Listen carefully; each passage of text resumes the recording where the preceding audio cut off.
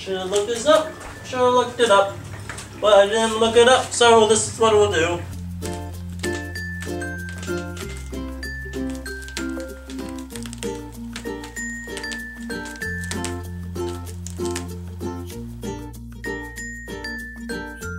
Hi everybody, my name's Jason and welcome to Cats and Pats. Right now my living room is kind of covered with stuff, but don't worry, it's all for a good purpose. So today we're working on one of those projects that I started getting bits and pieces of together about 10 months ago. But now we're actually getting to it. And that project would be making a nice, tough, like mammoth cat scratcher. I'm not talking about one of those $5 Walmart ones that just breaks. You know, you have it in the corner for a while, the cats will use it, then it becomes just like a pile of like plasticky, rope shredded mush that eventually you realize, I just need to throw this away. No, today we're making a tank of a thing that'll hopefully last a lifetime. And I'm going to be somewhat following a tutorial from dreamalittlebigger.com where they make their own cat scratcher, but of course I'm going to make some of my own modifications. And so in planning this video and buying stuff, I realized we could make like a fancy version and like a not quite as fancy version. It's the version I'll call, it's not so bad that you want to hide it when people come over, but you're not going to win Interior Decorator of the Year award if that's a thing for your cat scratcher. But if that is something you're interested in, I'll kind of make notes along the way of this is how you can make it a little prettier or nicer or whatever. And I'll probably end up making that version down the line anyway. So you can look at both. And if you see this video far enough in the future, I'll link it down in the description below. So what are we gonna need? The most obvious things are our platform and our post. And this may be your biggest expense, depending on where you get your stuff from. In my case,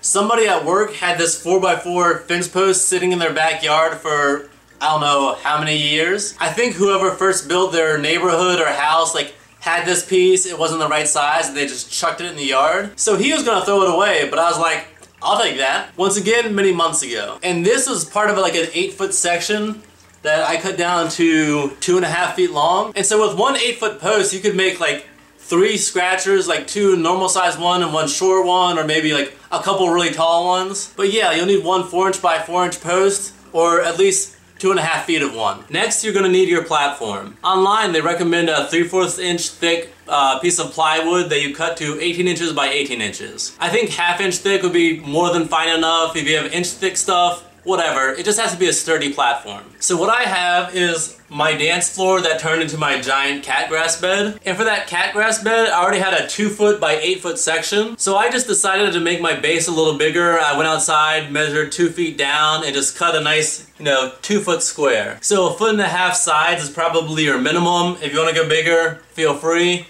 It kind of depends how much floor space you want to take up. But of course, a bigger base is always sturdier. But even with 1.5 feet, your cat's gonna be like on the platform while they're scratching, so you don't really have to worry about it tipping over. At least I wouldn't think. So yeah, I realized that that was my cat grass bed, and my posts are actually super nasty from being outside and stuff, so I'm gonna take a quick wiping cleaning break. So you may want to do that too, depending on where you got your stuff from. Just grab some rags from your rag bag, which every good person has a rag bag. Mine are currently an old Splinter Cell shirt from when I did promotions for that game. Too cool, you know? Alright kitties, let's do some cleaning. Yeah, Sarah, I know you vacuumed right before you left. I don't know how this dirt got everywhere.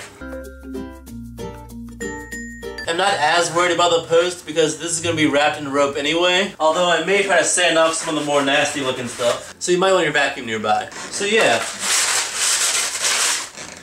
Kind of the point is, this doesn't have to be the nicest looking stuff because it's mainly going to be covered up, and you can really use scraps from someone else or maybe even the store. Like if Home Depot has a fence post like this, but it's warped because it just got, wet in delivery or something, they can't sell it. They may be willing to just give it to you for like $1 or just give it to you for free. So kind of keep an eye out. Just gonna have to vacuum anyway. Just gonna have to vacuum anyway.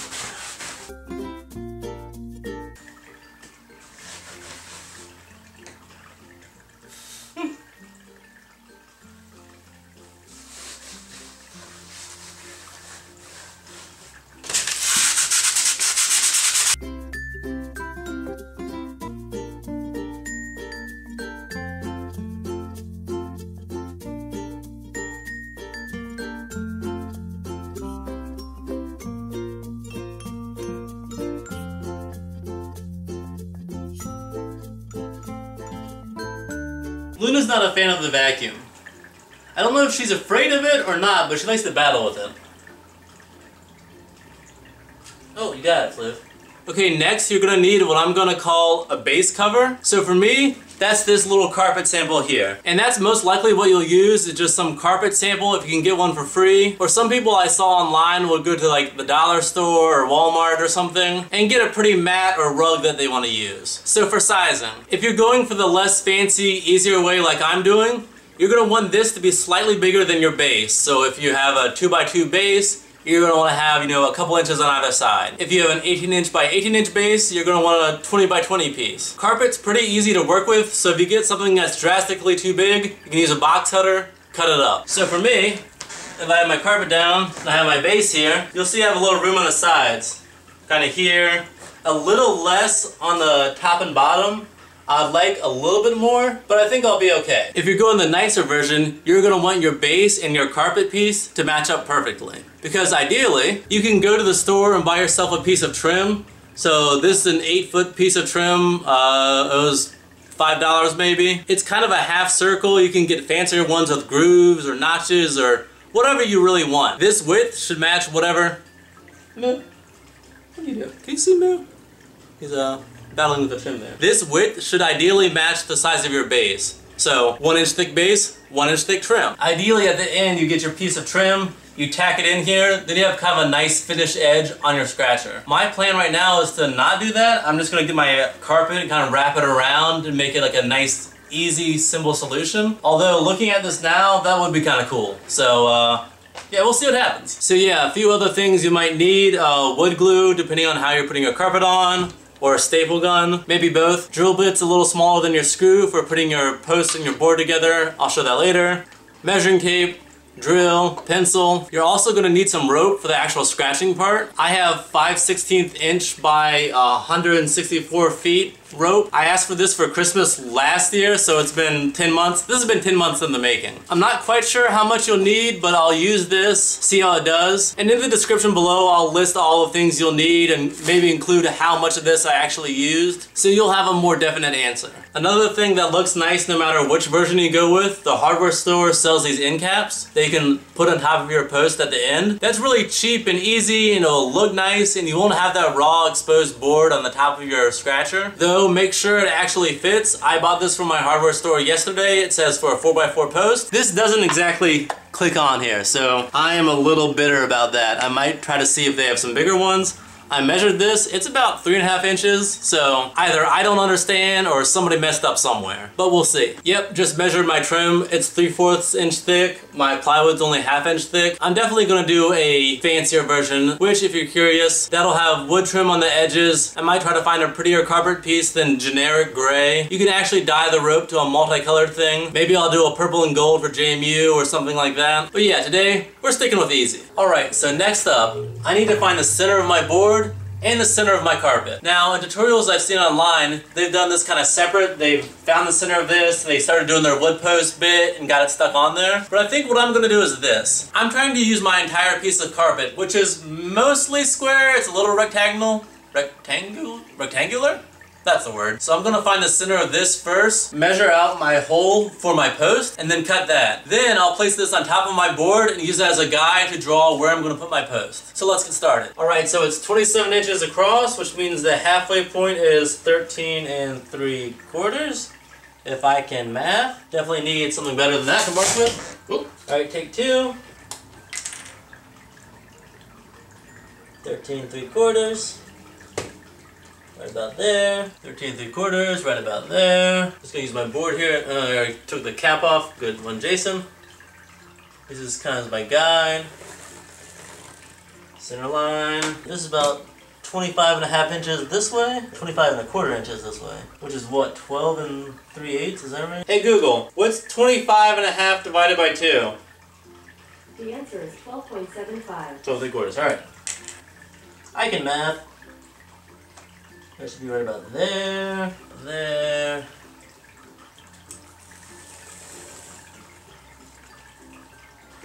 Alright, so if we move our floof, now I have a center point, kind of. It's a little blurry. Make it a little darker for the camera maybe. So I have my cross point right here, so I'm going to measure, 2 inches out either direction, and that'll be my square. And then I'll cut that out. I should have a nice 4x4 inch hole in a perfect world, and mostly centered. It's kind of a lot of theory. We'll see. I guess it's not theory, it's math, whatever. Got a yardstick lined up here. 2 inches there. 2 inches there. 2 inches there. 2 inches there. This isn't quite looking big enough, so what if this post seems a little extra thick too, so I'm gonna mark center of that, center of that, center of that. Oh yeah, this is a skinny edge, and kind of center of that. I think my post is a little jacked up, but that's what you get when you work with free. So, now that I've done that, I'm gonna take this, line up the little places I marked with my cross piece as best I can. It's looking a little funny. I feel like I can line up 3 but not quite 4. That's pretty close. Alright, so I'm going to draw a nice box around that. And that will be my square cutout piece. Get my cutting station, make it double thick. Double thick. Oh yeah. Alright kiddies, let's cut out a square. This is cutting super easy. This is nice. I'm kind of going slowly and patiently with it because I don't want to overcut it and have a giant slit in my carpet, although it'd probably be covered up and wouldn't matter that much.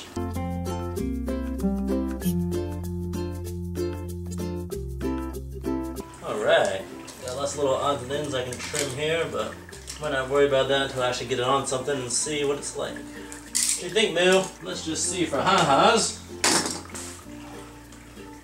Looks pretty good. I could have done it. Maybe I could have done it slightly smaller, but I think that's pretty good. Alright, golden. That's easier. Do that. Alright, so post fits in the hole pretty easily. I probably wanted it a little more snug, that way it's really pressed up against there, but no big deal. Next, I'm going to use that hole to mark where I need to put my post on my board. Or my platform. Or base, whatever you want to call it. Okay, so looking at this now, maybe this wasn't as clever as I thought it was. I guess that measuring both options probably would work out pretty well, but I think this will be pretty close. So I'm just gonna somewhat eyeball the center of this here, just because I want to have a little bit of edge I can wrap around, ideally, so I can kind of line that up like that. These guys are gonna have more than enough on either side, I believe. Alright, so I think that right there will be good. Fold this over, in place, set it back down. I think that's what I'll try to do. A marker. Mark out my little square here, and get my yardstick, connecting the diagonals to make kind of an X. So that's where my post is going to go on the other side, which you may think doesn't help me, but I'm planning on drilling a pilot hole with a bit straight through the center. And then I'll have my center point over here, and that'll still be good. Or I can measure it. But, you know, we're trying things out. So I'm going to put one hole in the center and some more kind of along these outer edges. So one hole right in the center.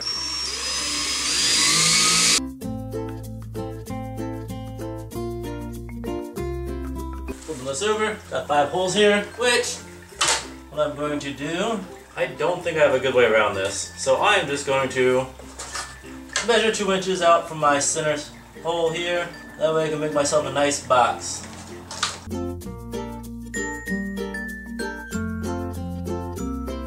The fact that my post isn't exactly 4x4 and that my carpet isn't exactly a perfect square is kind of throwing me off a little bit.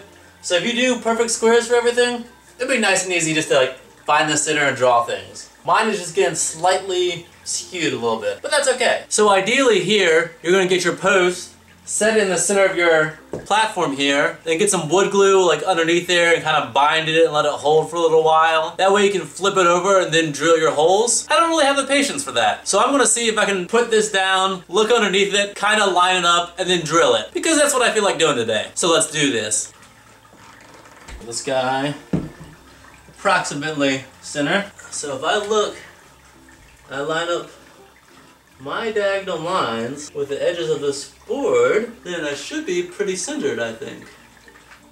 If all goes well. So if you didn't catch what I was doing there, from my center point there, I had drawn an X out, and so these lines, I was lining up with the corners of my post. So I should be nice and centered and lined up, I think. I think that will work. We're about to find out. Let's see how this goes.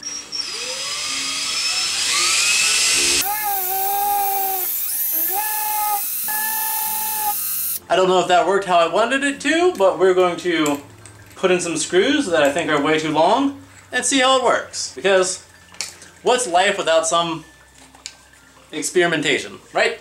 Alright kids, can I do this without moving everything? Did that twist and turn when I did it? I don't know. I guess Mr. Screw number 2 will tell me. Alright, boom. That worked, kind of, I think. Moo, this is how we don't do this construction. Moo is sitting right here if you're curious. Kitties, why isn't anybody showing up?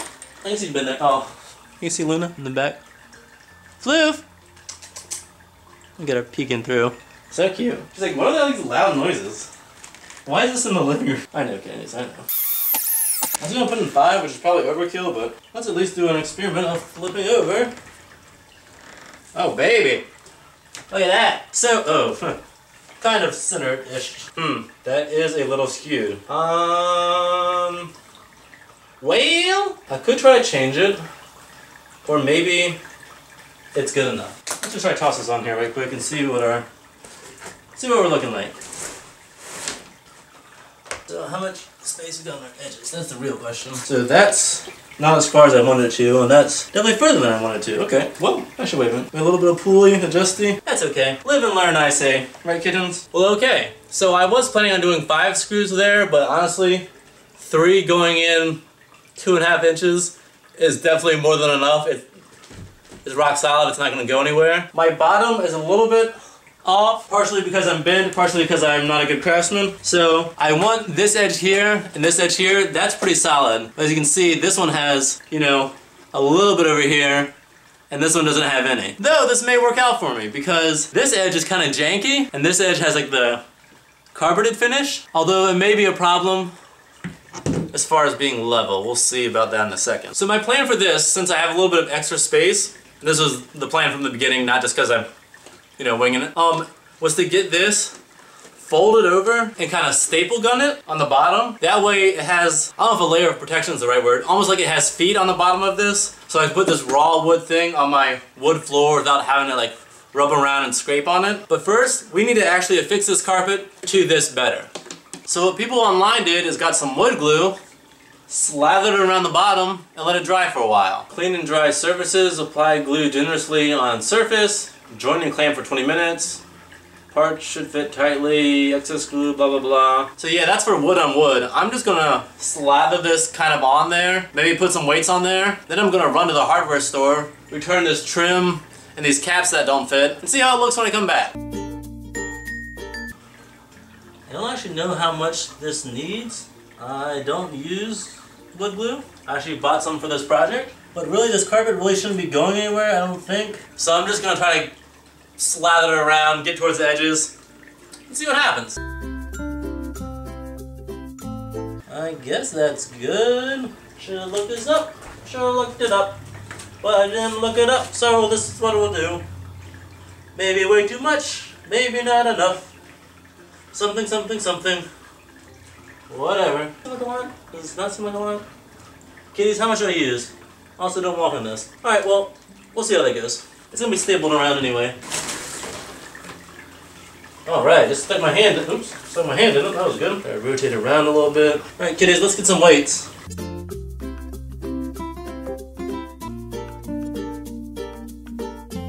Alright, I'm gonna let this dry for a little bit. Not that long. We'll run to the hardware store. See you in a few. So, the internet said the hardware store would close at 4. Got there at like 3 o'clock exactly. Closes at 3. Already locked up tight.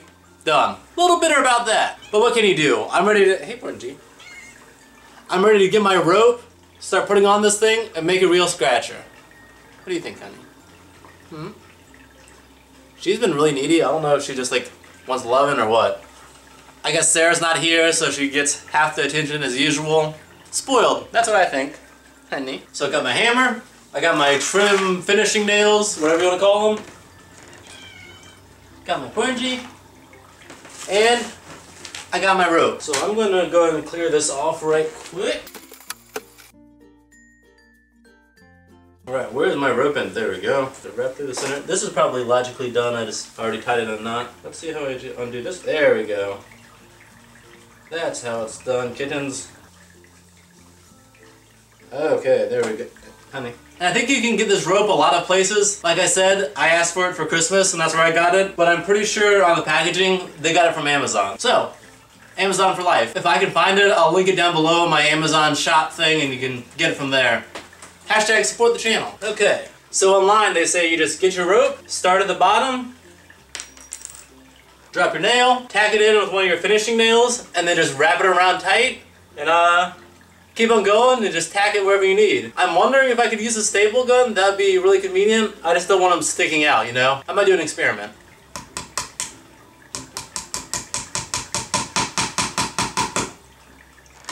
Okay.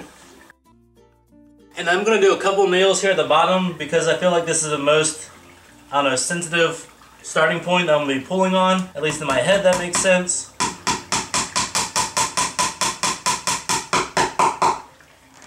Okay. And I'm just gonna try to wrap and keep it tight. And the nails are really easy to toss in here, so I'm gonna do it pretty liberally, I'll say. Probably a better way than tossing this over every time like I'm doing. But, starting out, that's what I'm doing.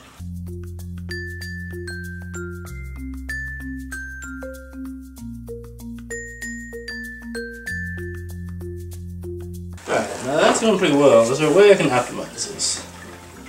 Go in a couple loops all at once and then do it? Without tangling it up though. You're smart. Alright. Does that work?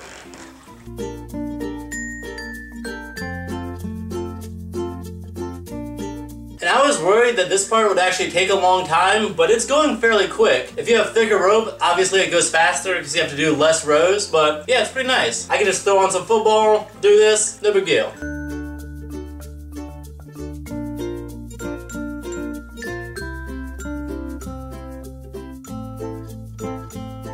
So yeah, this is going quick, which is awesome. At this point, I just wanted to note that if you have your cap for your post, you probably want it on there now before you get your rope up there and it gets in the way. Since our hardware store is closed, I don't have one, but I do have some black duct tape. So I think I'm just gonna kind of string that across so it's like a black top that you almost don't notice. And we'll see how that looks for now. Later on, if I get like a nice wood top, I can always stick it on there and just kind of nail it on and it'll look nice. But for now, I'm working with what I got.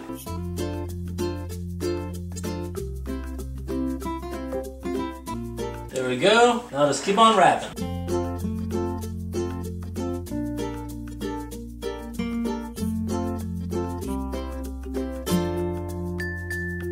So now I'm just trying to get as close to the top as possible. I might tack it several times here. Not perfectly even on the way up, although if I push a little bit, I think I can make it a little bit more even.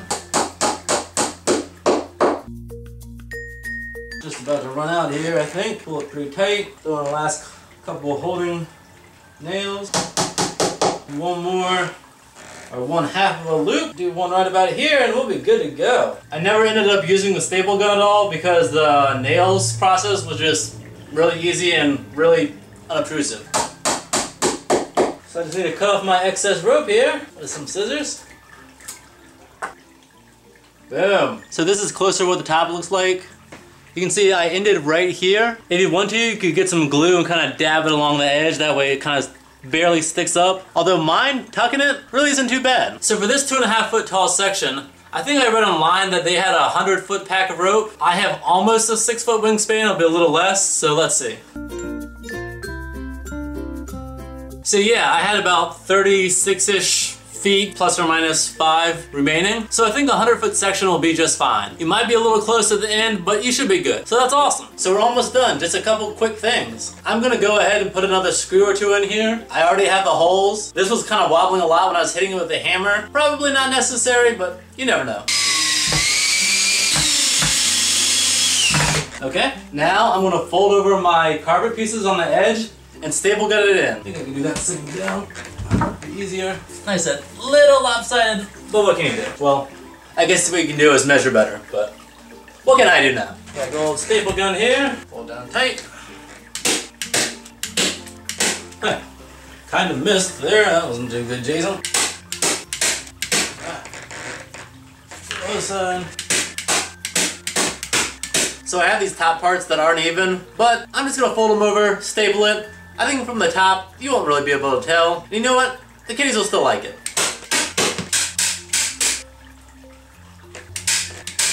Alright. Alright, I decided to clean up my area a little bit, and I actually took a look at what I was doing, and I'm really pleased. I think this thing turned out great. This is the bad edge, which isn't even that obtrusive, I think. Around these other edges, it's kind of wrapped down, which seems nice. This seems nice and padded. This is tall, which, that's another problem. A lot of the times when you go and buy scratchers from Walmart or whatever, they're always short, and you know, if Big Orange is trying to reach up and scratch, and it's only this tall, it doesn't really work. They need to stretch out their bodies, you know? Right, honey? I wish I had my cap on this, but honestly, the black duct tape really doesn't show up that much. So that's pretty cool. Because this project was relatively easy to make, I do want to try the one where I put trim on the edges. Also, I want to try to dye the rope, because a couple of the pictures I saw where they had the dyed rope and they had purple and white and purple and white, and so it was big thick stripes. They look really cool, so I want to try that out. Maybe around Christmas I could do red and white and it'd be a big candy cane scratcher or something. I don't know, so many possibilities. But yeah, I'm really excited. I can't wait for my kitties to try it. Luna's around here somewhere. She's the one that uses the scratching stuff the most. And Moo is here chilling on the couch, so he's not up and active at the moment. But yeah, oh, this thing feels sturdy too, which is nice. It feels you know, it could take some hits if, I don't know, it had to. It could survive an earthquake maybe. Oof, my living room is hot though. These lights put out a lot of heat. So do you have any ideas on how you can make this better, prettier, different? Let me know down in the comments below. And if you're new here, I do all sorts of cat related videos, including DIYs, so make sure you hit that subscribe button. But now I'm gonna go hang out with these kitties, maybe turn on some Netflix. So thank you for watching, and I'll see you next time.